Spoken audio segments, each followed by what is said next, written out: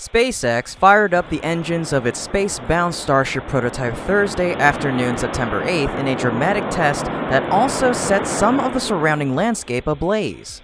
All 6 of the Raptor engines on SpaceX's Ship-24 vehicle blazed briefly Thursday at 5:30 p.m. EDT at Starbase, the company's South Texas facility.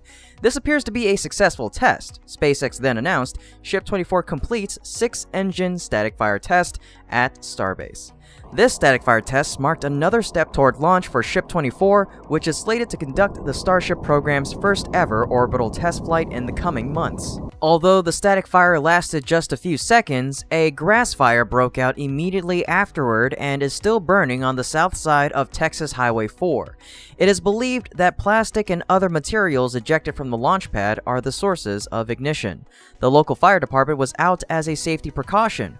Honestly, take a look at this picture. The fire is not very easy to fight without local support. Additionally, many heat tiles on the ship have been falling down due to the immense vibration produced during the static fire. Zach Golden on Twitter said almost 30 damaged or missing tiles on Ship-24 after a 6-engine static fire test that lasted for 8 seconds.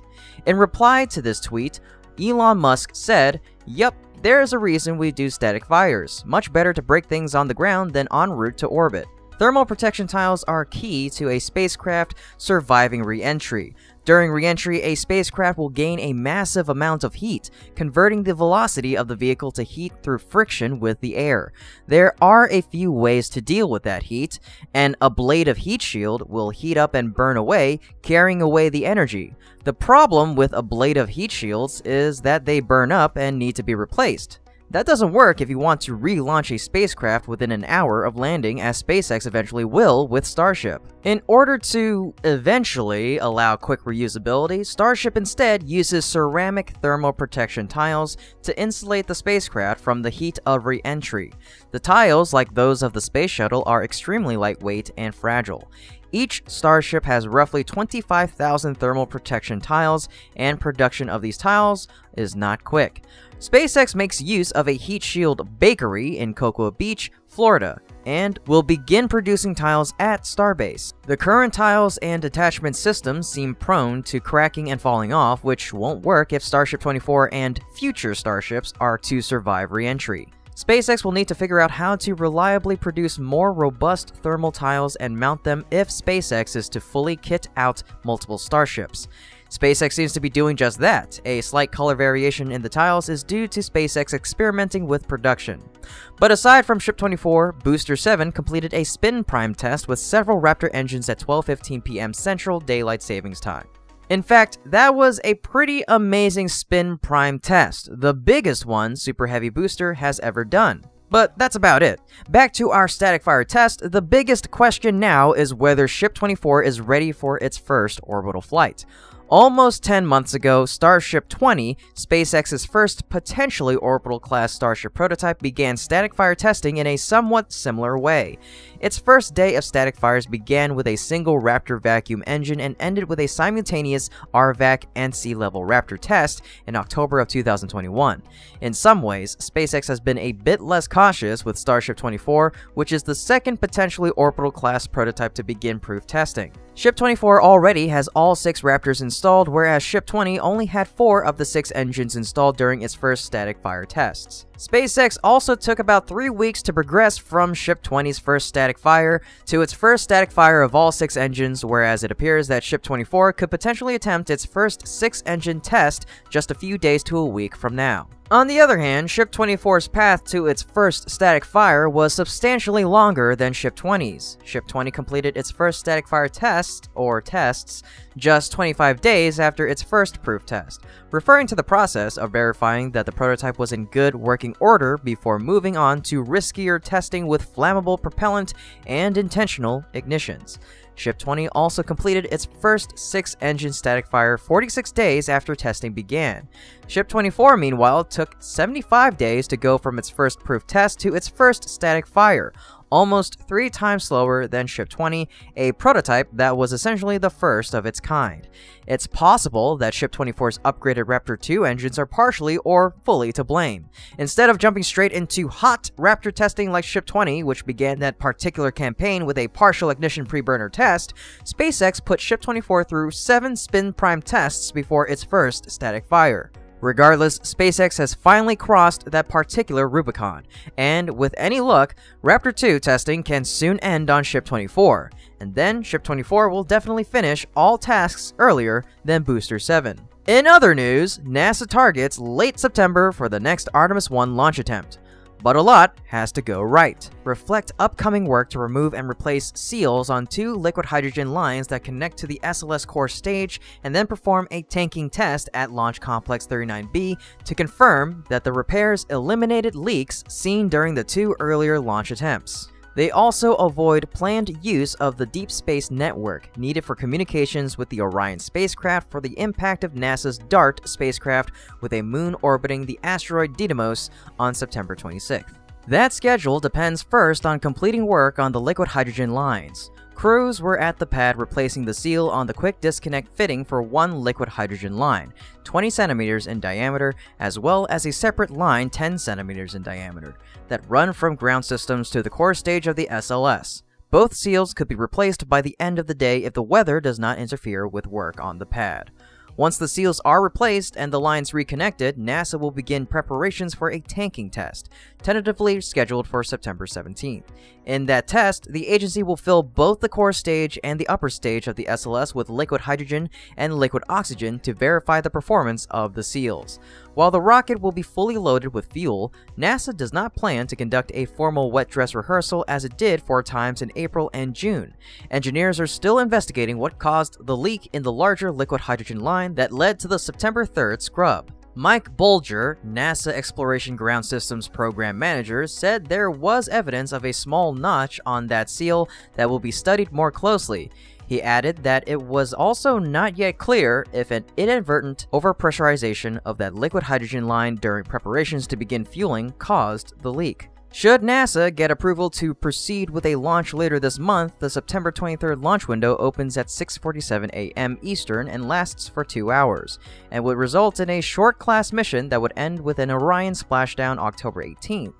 The September 27th launch window opens at 11:37 a.m. Eastern and runs for 70 minutes, and would allow for a long-class mission ending November 5th. It finally happened! Booster 7 has just become the most powerful active rocket in the world, firing up a record 14 of its 33 Raptor engines. And I've gotta say, it's been worth the several-month-long wait. Just absolutely amazing. This is one big step closer to making history because during this test, SpaceX used the full nitrogen and water suppression system on the pad, providing a crucial data point on the quality of this vital safety system at the pad. But according to some sources, concrete chunks were falling to the ground shortly after the test. This was around 40% of the total power output. A mix of debris types also fell during the test. While a bit unnerving, it is a big deal. Powered by 33 upgraded Raptor 2 engines that SpaceX says can produce up to 230 tons each, Super Heavy could have produced up to 3,220 tons of thrust when it ignited 14 of its engines earlier today. That likely means that Starship is now the 4th most powerful rocket ever tested, slotting in above NASA's Space Shuttle but below the Soviet Energia. And even if all 14 engines never throttled above 73%, SpaceX's Starship booster likely still produced more thrust than any other active rocket in the world, beating Falcon Heavy, which is mind-blowing. Notably, only 14 out of 33 engines were tested, yet we got a dust cloud engulfing the entire launch tower. In fact, that is not dust. That is pulverized concrete, or concrete fire spalling, and that is a problem. Let's go back in time to November of 2020, when the rocket company SpaceX was just starting to make some progress in the Starship testing program. One of the prototypes, serial number 8, was on the pad to test fire the engines for the very first time as a fully stacked vehicle. Almost as soon as the engine lit up, it was clear that something was wrong. A shower of sparks exploded into the dusky sky, and the engine abruptly stopped. The sparks looked innocuous at a distance without a reference for scale, but in reality they consisted of massive glowing chunks of the launch pad below the rocket. One of these chunks was blasted into the engine bay, severing an essential cable and severely damaging the rocket. The event brought into the spotlight what is probably the most humble piece of engineering in the entire rocket industry: the pad. Indeed, when a launch or landing pad fails, it can be worse than if it wasn't there at all, creating high-speed projectiles that jeopardize the safety of the vehicle and its support equipment, not to mention its crew.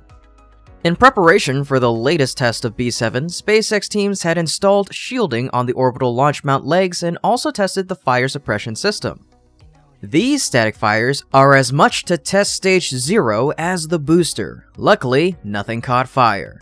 Starship Gazer took some pictures of the orbital launch mount after the epic 14-engine static fire, and it also looks fine. However, as mentioned before, there are visible things that got blasted away.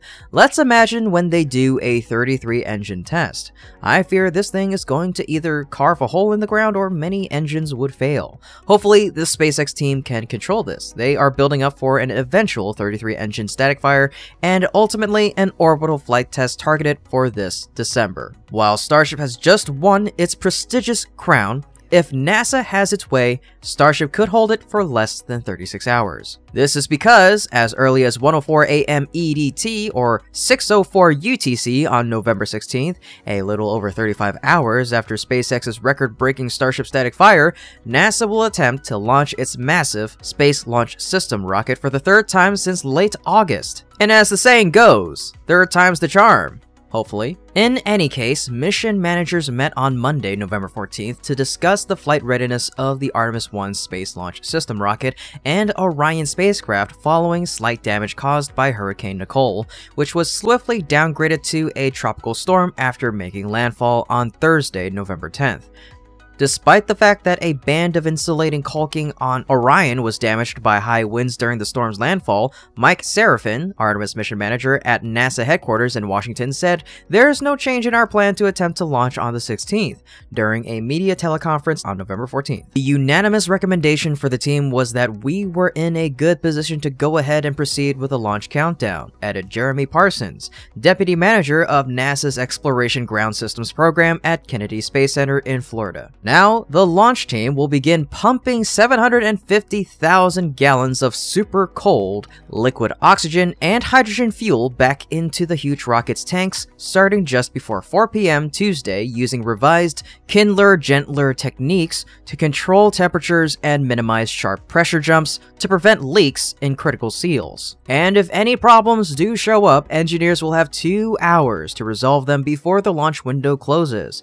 But the weather is 90% go, and if the fueling procedures work as intended, the 322-foot-tall Space Launch System rocket's 4 shuttle main engines and extended strap-on solid fuel boosters should finally roar to life at 1:04 a.m. Wednesday, opening a new era in American spaceflight. Briefly turning night into day as it climbs away atop 8.8 million pounds of thrust, the 5.7 million pound SLS will quickly accelerate as it consumes propellants and loses weight, passing through the speed of sound in less than a minute. This will overtake Super Heavy B-7, but also make it the second most powerful launch vehicle in the history of spaceflight after the Soviet N-1. N-1 never succeeded, however, so SLS could become the most powerful rocket ever to reach orbit if its first launch is successful. Meanwhile, the 2 strap-on boosters, which provide the lion's share of the rocket's initial thrust, will burn out and fall away about 2 minutes and 10 seconds after liftoff. The 4 hydrogen-fueled engines powering the core stage will shut down 6 minutes later, putting the Orion capsule and the SLS second stage into an initial elliptical orbit. After raising the low point of the orbit, the single engine powering the interim cryogenic propulsion stage, or ICPS, will fire again about 90 minutes after launch to break out of Earth orbit and head for the moon.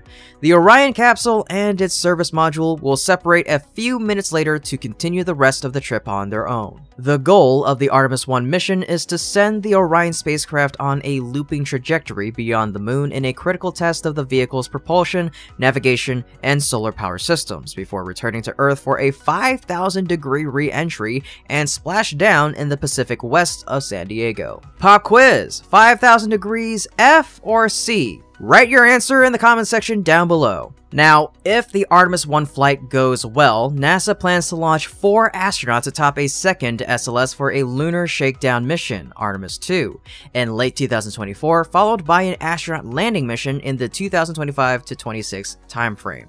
But that assumes the Artemis 1 flight goes well. As Jim Free, Director of Exploration Systems at NASA headquarters, put it Friday, "We're never going to get Artemis 2 if Artemis 1 isn't successful." Very eloquently put, Mr. Free. On Tuesday, SpaceX test-fired its Super Heavy rocket for about 12 seconds, making it the longest duration firing of the massive booster so far. Besides testing the Super Heavy and Raptor 2 capabilities, the static fire also tested the durability of the SpaceX Stage 0. After the previous test, SpaceX upgraded the Starbase launch tower and launch pad. Sadly, the result did not reflect the changes, as there are still concrete problems. During a static fire test on November 29th at its South Texas facility, SpaceX ignited multiple Raptor engines on Booster 7. The static fire occurred at 2:42 p.m. Eastern and lasted for 13 seconds. The test was a powerful one, suggesting it involved a healthy proportion of Booster 7's 33 Raptors. That turned out to be the case, as shortly after the test, SpaceX confirmed via Twitter that Booster 7 lit up 11 of its engines.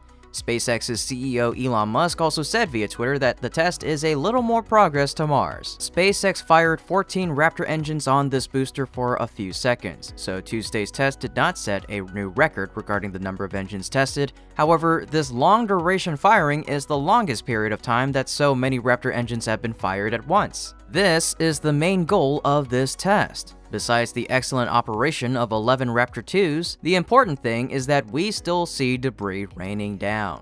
Go ahead and, as you watch, pay really close attention for the few seconds that matter here. Hey, you see that? See that? Seriously, SpaceX really struggles with concrete, it seems. Indeed, the last test of 14 engines witnessed the concrete beneath the orbital launch mount blasting off and raining down due to the intense heat and pressure from the engine exhaust. After that, SpaceX reinforced the concrete to prevent damage during future tests and launches. The company uses highly resistant and long-lasting Fondag concrete to protect the floor beneath the pad from the engine exhaust. Fondag, F-O-N-D-A-G, is pre-blended, high-strength, heat-resistant concrete designed for heavy industrial applications. Fondag is a pure calcium aluminate concrete that contains both calcium aluminate cement and calcium aluminate aggregates. The aggregates within Fondag are actually composed of the same clinker from which Lafarge grinds the calcium aluminate cement. When Fondag hydrates, there is not only a physical bond between cement and aggregate, there's also a chemical bond. The aggregates within Fondag are very hard, dense, and non-porous. This combination of physical and chemical bonds between cement and aggregate produces a superior concrete capable of withstanding the toughest combinations of thermal cycling, high heat, severe abrasion, mechanical shock, and corrosion. Fondag is extremely stable at high temperatures and in conditions of severe thermal cycling from negative 184 degrees centigrade to 1093 degrees centigrade. In the same conditions, Portland cement-based concrete becomes unstable and experiences mechanical and structural failure. With this upgrade, the latest test doesn't feel like the torrential downpour of tiny rocks we saw before. I'd say this concrete held up a bit better, if not much better. But it's certainly not perfect, as we can see. Remember, this time uses a smaller number of engines, and the ultimate goal of SpaceX is 3 times this. So, after analyzing the obtained data, SpaceX definitely needs more systems to support the launch pad for a safe Starship flight in the future. But given the current situation, Musk's goal won't come to fruition anytime soon. Indeed, the path to orbit for SpaceX and its Starship launch system is still unclear. Previously, SpaceX founder Elon Musk said the next step was to fire a subset of Super Heavy's engines for about 20 seconds to test autogenous pressurization. This method of pressurizing fuel tanks uses gases generated on board the rocket rather than a separately loaded and inert gas such as helium. Tuesday's test may have been a slightly shorter version of this autogenous pressurization test, which only took 12 seconds instead of 20, or it may have been something else. The company is taking an iterative design and development approach to the Starship vehicle and its Super Heavy first stage, so its test plans are fluid, not unlike the rocket's cryogenic propellants. In all likelihood, SpaceX still has a couple of key tests to complete before the combined Super Heavy rocket and Starship upper stage are launched from the company's Starbase facility in South Texas. It's anticipated that SpaceX will conduct at least a short-duration test firing of all 33 Raptor engines simultaneously to gain confidence in the totality of the complex plumbing to fuel and pressurize the rocket's propulsion system. Then, the Starship's upper stage will be stacked on top of Super Heavy, and the combined vehicles must complete a wet dress rehearsal. What does seem clear is that SpaceX is maturing its approach to working with the Starship architecture. After completing all of its technical preparations, SpaceX must also obtain a launch license from the Federal Aviation Administration, which is in progress but has yet to be completed. While it remains theoretically possible that Starship will make its orbital launch attempt in December, there is an increasing likelihood that the test flight will slip into the early part of 2023. In the end, whatever happens, will happen, so let's wait a little while longer. Meanwhile, in China, after years of trying in space, the country has 6 astronauts aboard its recently completed space station for the first time, following the arrival of 3 crew members aboard Shenzhou 15. The Shenzhou 15 crew will be sustained by supplies delivered to Tiangong aboard the Tianzhou 5 cargo mission launched on November 11th Eastern. The Tiangong space station now consists of 3 roughly 22-ton modules in a 393 by 386-kilometer orbit. The 13.5-ton Tianzhou 5 cargo spacecraft and 2 roughly 8.2-ton Shenzhou spacecraft are docked with it. The Shenzhou 14 crew is expected to return to Earth in early December. The first crew rotation marks the start of science operations on Tiangong, which carries 24 experiment cabinets and a payload airlock. China aims to keep the orbital outpost constantly occupied and operational in orbit for at least 10 years. China will begin to send international experiments to the station through an initiative with UNOOSA in the near future. It's expected that Tiangong will outlast the aging International Space Station and could become the only permanent crewed outpost in orbit. The arrival of Shenzhou 15 at Tiangong signifies the completion of plans approved back in 1992 to develop human spaceflight capabilities and build a space station. The Tiangong itself could also be expanded from 3 to 6 modules, according to Chinese space officials. Such an expansion may depend upon other countries joining the effort. The Suntian optical module, a co-orbiting Hubble-class space survey telescope with a 2-meter aperture and 2.5 gigapixel camera, is planned to join Tiangong in orbit in late 2023 or early 2024. The decision to embark on a space station program was taken back when the country's economy represented around 2% of the global economy and seeking a foothold in the international launch market. China has since become the world's second largest economy behind the United States and achieved a number of feats in space, including a Mars rover landing, a lunar farside landing, building its Beidou GNSS constellation, and more. The country is also moving forward with a robotic lunar exploration program with the goal of building a lunar base in the vicinity of the South Pole of the Moon in the 2030s. This pathway is designed to converge with human spaceflight experience gained from Tiangong and the development of new, large rockets to allow China to send astronauts to the International Lunar Research Station.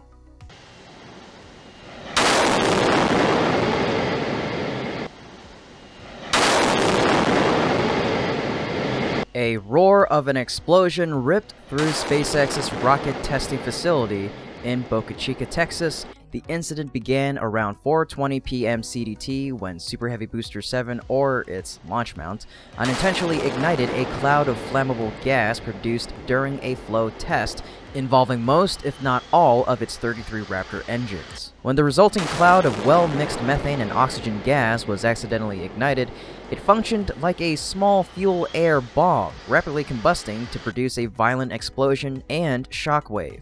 After the initial explosion, the fire also expanded to burn as much of the resulting gas as possible, producing a fireball that briefly reached 80 to 90 meters in height. Flames burst from the engines and an explosion sounded in the air, shaking the cameras that were recording the test from a distance. CEO Elon Musk, apparently not directly participating in the test, initially stated that the explosion and fire were planned, implying it was more or less a nominal outcome. Yes, booster engine testing, he said. But others weren't convinced the fireball was meant to happen. I'm probably wrong, but surely ignition was not planned with those lifts right by the pad and such, NASA Spaceflight's Michael Baylor tweeted. To preserve the safety of the few local residents still living at Boca Chica Village, SpaceX is required to issue printed safety warnings well in advance of Starship tests that could create a shockwave capable of shattering glass and injuring locals. SpaceX has never intentionally performed such a test without distributing those warnings and did not distribute a warning before July 11th, all but guaranteeing that no ignition event was planned. A few hours later, Musk deleted his original tweet and posted a different one, confirming that the explosion was actually not good and that SpaceX is assessing the damage. He also explained, cryogenic fuel is an added challenge as it evaporates to create fuel-air explosion risk in a partially oxygen atmosphere like Earth. That said, we have a lot of sensors to detect this. More later. For the most part, Booster 7 and the Starbase orbital launch site exceeded viewers' expectations of their sturdiness, exhibiting very little off-nominal behavior after being subjected to an unexpected explosion, shockwave, and fire. Immediately after the event, B-7 quickly depressurized its propellant tanks and appeared to have left the vents open, reducing the chances of the booster destroying itself if SpaceX were to lose control. SpaceX also appeared to initially avoid using the orbital launch mount's umbilical mechanism to remove propellant from the Super Heavy's tanks, perhaps concerned that the shockwave might have weakened its connection to B-7. About an hour after the explosion, B-7 dumped a large amount of cryogenic liquid out of a new vent located on its aft end, producing a flood that spread around the adjacent pad.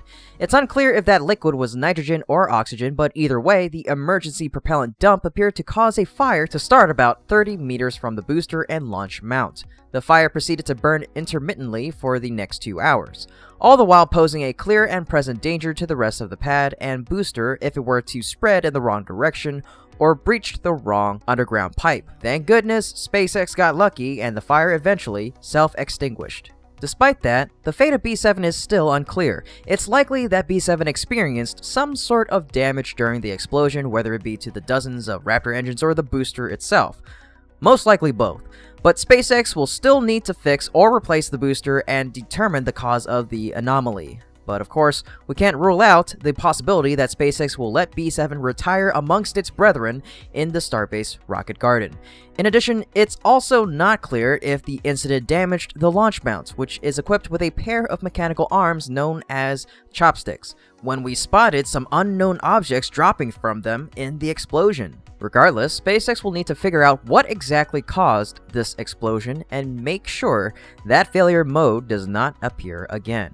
As a little bit of luck, based on the crazy production and assembly rate at SpaceX, Musk still has some backup options. Typically, B-8 was fully stacked in high bay a few days ago. The vehicle is also a contender to perform the first orbital flight test of the Starship Super Heavy system, and it now is perfectly capable of replacing the B-7.